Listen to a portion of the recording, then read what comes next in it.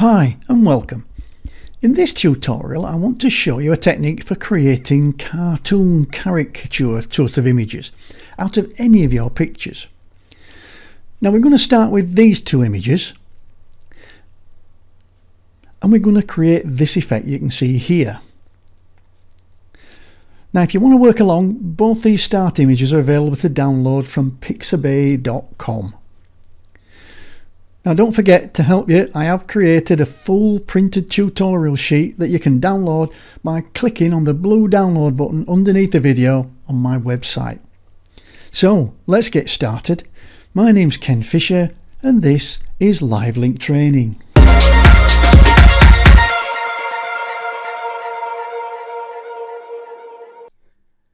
Step 1. In step 1 we're going to create a composite image. Now we're starting off here in Bridge and I've got two images that I want to use, and it's this background.jpg and the soldier.png. So let's open them in Photoshop. So I've already clicked on the background image. I'm going to hold the Control or the Command key down if you're on a Mac and click on my soldier image, and then I'm just going to right click on one of these and use the contextual menu open, and that's going to open these both into Photoshop for me. So you can see here now I've got my background image and I've got my soldier image, and now I'm going to put these together, and what I want to do is to get my soldier image into my background image. Okay, well how can we do that? Well, we can use the move tool, and I can access the move tool by just clicking on the move tool at the top of the tools panel, or I can press the V key on the keyboard. I'm now going to click and I'm going to drag my soldier, just pause a second and then drag it back and drop him into place. Okay, I'll just drag him, move him up a little bit and put him just there. Now he's probably a bit big, so I'm going to transform him. I'm going to make him a little bit smaller. So I'm going to do Control and T, or Command and T if you're on a Mac. Now if you're on older versions of Photoshop, there, to do this, to transform in proportion, you'll have to hold the Shift key down. In the newer versions of CC it comes as standard, so I'm just going to click a corner handle and drag him down in proportion to something like that, just a little bit smaller, and then I'll double click to inside the transform, or I can go up and I can click on the tick to commit the transform. And there we have now, if you look in the layers panel, we've got two layers, and this is now like a composite image. Well, I'd need this to be a flattened image. So I'm going to go to the panel flyout menu, I'm going to click on it, and then I'm going to go down to flatten image. So we've now got our soldier here integrated into our background. Now I know the lighting's different, but that won't matter because of the effects that we're going to be using on it. Step 2, we're going to convert this image to a smart object. Now I want to work non-destructively, so I'm going to have to convert it to a smart object, and you do that quite easily if you go along to the layer, actually in the layers panel, and somewhere between the end of what the name is and the padlock, if we right click, we can select Convert to Smart Object from the contextual menu. And there it is, that's all there is to it. And you can see that we've got a smart object because you've got this little icon here that tells you that this is now a smart object. Step 3, I'm going to duplicate and then rename the layer. Now I can do this with a keyboard shortcut, which is my favourite. So for duplicating the layer, I'm going to use Control and J or Command and J if you're on a Mac. And that's going to duplicate the layer. And then I'm going to rename this layer to Lines. I'm going to do that by just double clicking where the name is. It'll open up a little dialog box for you and you can type in a new name. And then I'm just going to click anywhere else just for it to accept that name. So we've now got a smart object and then a duplicate of the smart object, which is called Lines. Step 4. I'm going to apply the Poster Edges filter to the Lines layer. So I need to make sure that my Lines layer is active just by clicking on it. And then I'm going to go up to the Filter menu and down to Filter Gallery. And in the Filter Gallery, I need to be in the Artistic section. So if this is not open or another one's open, click to open the artistic section, and then we're going down and we're going to click on poster edges. Now this is the filter, but this is the three things that we can change about the filter: edge thickness, edge intensity, and posterization. Now basically, if you go right down to 0, then the edges will disappear off a lot of the like particles and lines. If you go right up to the top, then you'll get some really crunchy and well-defined edges. I think I'll leave this at something like 2. I think that looks okay. And the edge intensity, well, it's how black are these edges that you're getting. So if I drop that down to 0, you'll see that most of the edges will disappear. If I put it right up to 10, again, we'll get really deep and black edges. And again, I think I'm going to leave this at, don't know, what, say 3, something like 3. And then posterization, this is basically how many colours do you want to display. So again, if I take this down to 0, we've not got many colours at all. And if we take it right up to the top, you'll see that it's more or less, it's near on what the image is. We've got quite a lot of colours displayed. But I think I'd like to reduce the colours to make this comic book effect. So I'm going to drop this down to about 2. And I just want to make the point here that these settings are image size dependent. So if your image is a different size to the one I'm using, then you will have to experiment with these and either make them larger or smaller to get the same type of effect. Okay, when I'm done, I'm just going to click OK. Step 5, we're going to add the threshold adjustment. Now the threshold adjustment will give like a line art look, so any pixel with a brightness value of 120 or above will come out black. Any pixel with a brightness value under 128 will come out white. So it will give you a really stark look to it and a line drawing effect, if you like, which is what we're looking for. So I'm going to go to Image and Adjustments and down to Threshold. And you'll see exactly what I mean now. All we've got is black or white. Now we've got 128, which is the center point between 0 and 256. And now if I take it to the left, you'll see it'll go white, or you'll get more white in the area. And if I take it to the right, it'll go completely black when I get to that end. So it's a case of just finding somewhere that you think works as more or less a little bit of a pencil sketchy look. And I'm going to leave it, yeah, I think around there, about 60, I think does a pretty good job. We've got a bit of a balance. Yeah, I'm okay with that. And so when I'm finished, I'm going to click OK. Now the great thing about these smart objects is that these filters are now bolted onto the outside of the smart object. So if I've got something wrong, I can say, oh, well, that threshold's a bit much. So I can double click on where it says threshold and I can go back in and it's totally adjustable. So I'll just drop that back a little bit to there and then say, OK. We're cooking with gas now, so let's hit step 6. And for this we're going to add the oil paint filter to smooth out the effect a little bit, because it is a little bit grungy, it is a little bit gritty, and I'd like it to be a little bit smoother.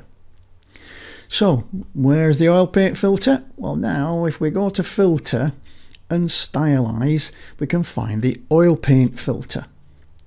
And I'm going to click on it and get up the oil paint filter dialog, and you'll see already what it's done. It's actually smoothed out a lot of these grungy parts, and I think it looks really cool. But it's a little bit over the top, so let's have a look at some of the settings we can change. We've got stylization, and this either gives a dabbed look to the paint, so it looks like it's been splodged on with a brush, or if you put it right over to 10, it really gives like a wishy-washy look, really. I'm not keen on that too much. So again, this is down to you.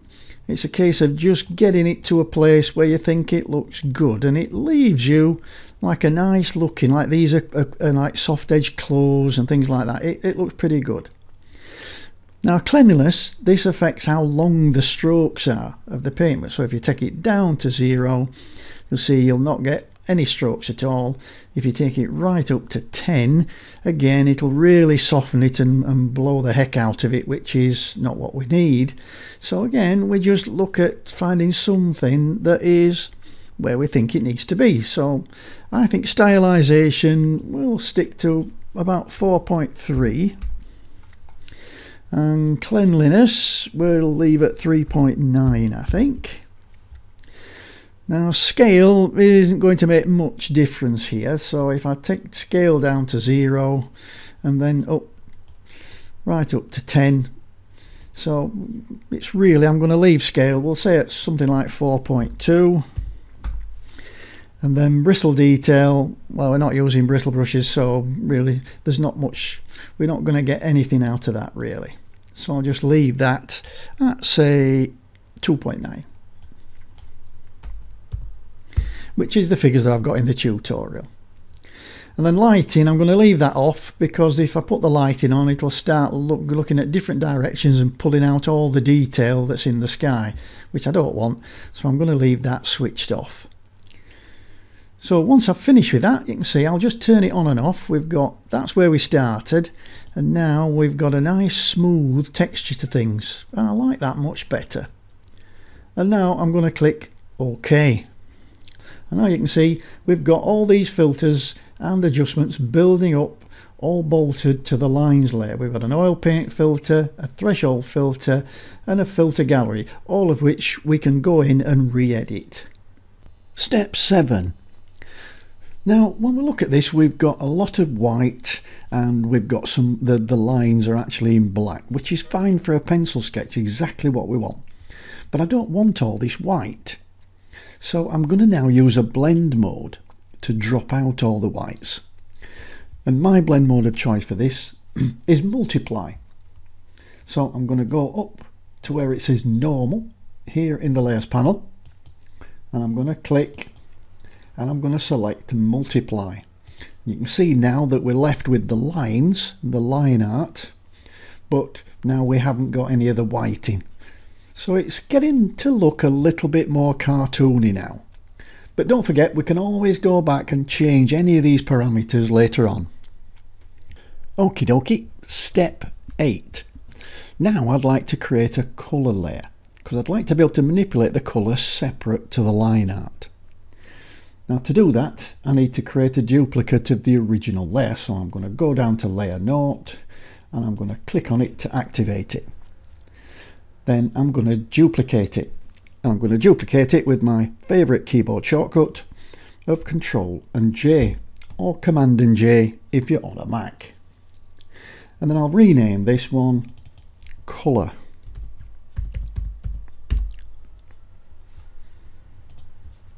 Okay, job done. Now, so I can see what's going on correctly on the colour layer, I'm just going to turn off the visibility of the lines layer just for a minute. And that'll give me an original preview of what I'm dealing with. Right, and now I'm going to add the poster edges filter, but this time to the colour layer. So I'm going to go to the filter menu, and I'm going to go down to filter gallery, and I'll select again poster edges. But this time I'll make some changes. Now the edge thickness, and this is how black or these edges are, I'm going to take right down to 0. And then the edge intensity, again, I'm going to take that down to 0. And that should just leave me with the colour. I'll leave posterization at 2. Well, I don't want to put it up a bit. Let's try it at 3. See if it's any better. No, I'm going to leave it at 2. I quite like it at 2. And then I'm going to click OK. Step 10, we're going to add the oil paint filter to the colour layer. And again, we can probably use the same settings as before. So this time we'll go to filter and stylize and oil paint. And we'll probably leave it the same. I think that's looking good. And then we'll click OK. Now step 11, we're going to combine everything, because here we've got the layer with the line art on, and here we've got the layer with the colour on. So now I'm going to turn on the lines layer and make a combination of the two. No, I don't think that's looking bad. Now, step 12. I'd like to be able to boost the colour and change the contrast on the whole image, if that's what I need to do. So what I want to do is put some adjustment layers at the top of the stack. So I'm going to go up to my lines layer and I'm going to click on it. And then I'm going to go down to my adjustment layers, which is this little black and white icon at the bottom of the layers panel. And let's have a levels adjustment layer. And then we'll have another one, but this time we'll have a vibrance adjustment layer. And these two allow us to do some corrections. So let's have a look at the levels adjustment layer first. So I'm going to click on the adjustments itself, which is here. And then let's see if we can play around. We'll just lighten it up a little bit with the mid-tones. And we'll boost the colours a little bit with the vibrance adjustment layer. Just make it, we can make it the colour better, or really take the colour out. But I'll just try a little bit of vibrance and a little bit of saturation. I think that looks pretty cool. Step 13, we're going to create a group to try and tidy up the layer stack a little bit. Now we don't need this properties panel open, so I can get rid of that. And what I'm going to do is select all the layers except the bottom layer, which is our original image. So I'm going to click on the first one, which is the vibrance layer. And then I'm going to hold the shift key down and I'm going to click on the color layer. And this is going to select me all these layers. And then I'm going to use the keyboard shortcut of Control or Command and G if you're on a Mac to make a group. And then I'll rename this group Effect.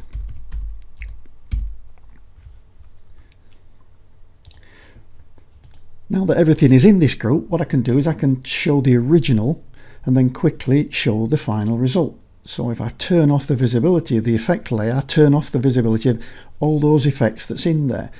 So if I turn that off, this is my original layer that I started with, and this is my comic book or my cartoony sort of look to it. Yeah, I think we're going in a good direction with this. Step 14. What I'd like to do is lighten up the underneath of the helicopter a little bit. All the effects we've put on have created quite a dark area under the helicopter, and I'd just like to lighten it. But this original image, in this composition, we've only got one image, and it's in a smart object, which is here, and everything else is referenced to it. So if I want to change something on the original image, I've got to open the smart object. I can do that by double clicking on the thumbnail. So if I double click on the thumbnail of layer 0, what you'll see open up is, as well as the Cartoon Soldiers PSD, which is my original file that's got all the layers in, I've now opened up the smart object, and this is now a PSB file. This is the smart object, or what's inside the smart object, and this is the original image that I put in, and you can see it's a background image with a padlock on. Now what I need to do is to just lighten up these little bits that I think need lightening, which is this shadow area and this little bit on the front, and I can do that with any selection tool. So I'll pick the lasso tool for this, or I can press L on the keyboard, and then I'm just going to go around where all these dark areas are, and I'll try and pick this shadow up around something like that area. And then what I'll do is I'll add an adjustment layer, and I'm doing this now inside the smart object. So I'm going to add, let's say, a levels adjustment layer. I'll just move that out of the way, and then I'll use my mid-tone slider to just lighten up that area a little bit. Don't have to do it a lot, just a little bit, to counteract, if you like, the darkening effect that all the filters are having. And you can see that it's already created a mask for me based on the selection I had, and I've lightened it a little bit. But now I'd like to soften the transition a little bit, because you can see it is quite harsh. So what I'm going to do is I'm going to double click on the mask, and that's going to show me in the properties panel the mask properties. And one of those sliders here is called the feather slider. And so if I pull that across, what I'll do is I'll soften out the edge of that transition.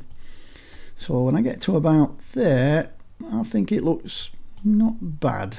Yeah, that's nice and soft. All them edges around there, it tends to blend in a little bit better. Okay, now if we go back and look at the cartoon soldier layer here, well, I'll just get rid of the properties panel. I don't need that for the minute. You'll see nothing's changed. This is now referencing the original file, and the original file is in here, but this adjustment that I've made at the moment is just in the computer. It hasn't been saved to the hard drive yet. So that's what I need to do next, which is updating the smart object, and I do that by saving, not save as. I'm going to do a file and a save, and what this will do is now save that to disk, and it will also update all the smart object instances of that, which if I now go to my cartoon soldier PSD, you'll see that it's now lightened up all that area for me round here. So anything that I need to lighten on here, then all I've got to do is go into the smart object, and we'll get this PSB file come up, which is the original file. Anything I alter on there, I can just play file and save, and it will update everything that's in this file, because it updates the smart object, and everything else, all these layers in here, are all referenced to that one image. Okay, step 15. What we can do now is bring in another image, and if we place it inside the smart object, we can get it to be re-referenced and add all these effects to it, but for that particular image. So I've got another image open here. So we've got Amelia.jpg, and I'd like to see what she would look like with all those edits on. But I don't want to go through it all again. So what I'm going to try and do is, if we go back to the cartoon soldier, we can see that this is referencing this particular file here, and this is in the PSB file. So what I'm going to do, I don't need these to be different now, so I'm going to flatten these down. So I'm going to fly out menu and go down to merge down. So I've now got a new background layer. I'm now going to go to my Amelia.jpg. I'm going to select my move tool, which you can do by pressing the V key or just clicking on the move tool in the toolbox, and I'm going to click and I'm going to drag it into my PSB file, which is my smart object file, and then drag it back and let it go. And I'll just move it a little bit. So I've now got the second image, and what I need to do, I'll just switch off the first image. So I'm going to switch off, now it's just a little bit off, so let's just tab it over just a little bit. There we go. So I've now switched off the background layer, but again this hasn't been saved to disk. So if I look at my soldier, it's just the same as it was before. But what I can do now is go back to my PSB file and save it to update the smart object. So file and save. It will update that smart object file, and then if I go back to my cartoon soldier, you'll see that I'll have now the effect that's added to that image. Oh, I think that's quite cool actually. But I may just want to make some adjustments, so I'll open up the global levels adjustment, which is at the top, and I'll just lighten it up a little bit. Yeah, I'm liking that. I'll go to my vibrance layer and try and pull the saturation a little bit. Yeah, I'm liking that. And a little bit of vibrance. Let's try again on... No, that's taking it a bit too far. Okay. So I'd like to work on her hair a little bit. So let's see if we can do that. So I'll just close all this up. So again, this is in the PSB file. So I need to double click on the smart object layer to open it up. And this gives me the image that I've put in. And again, just like we did with the helicopter, I'm going to get my lasso tool And I'm going to start here and just go around the hair because it's quite dark around this area. Something like that. And we'll go around this area of hair as well.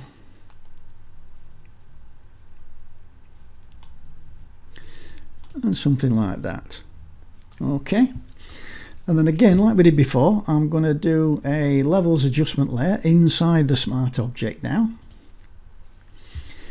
And again, I'll just play with the mid-tone slider and just lighten up all her hair a little bit. That's looking quite good. And again, we'll soften it. So double click on the mask to bring up the mask's properties. And we'll pull the feather slider a little bit just to soften that transition a little bit.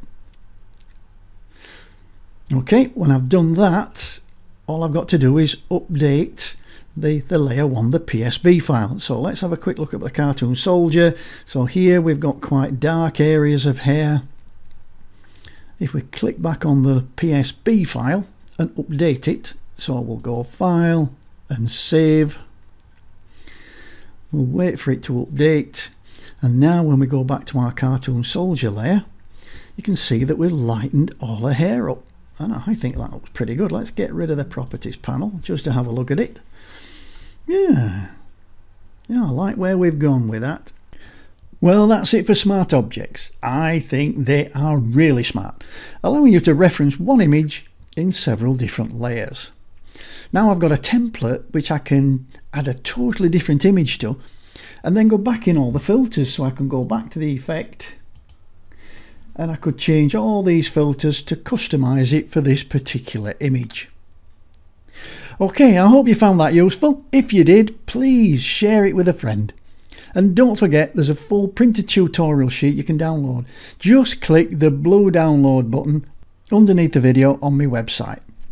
I'll see you in the very next video. Bye for now.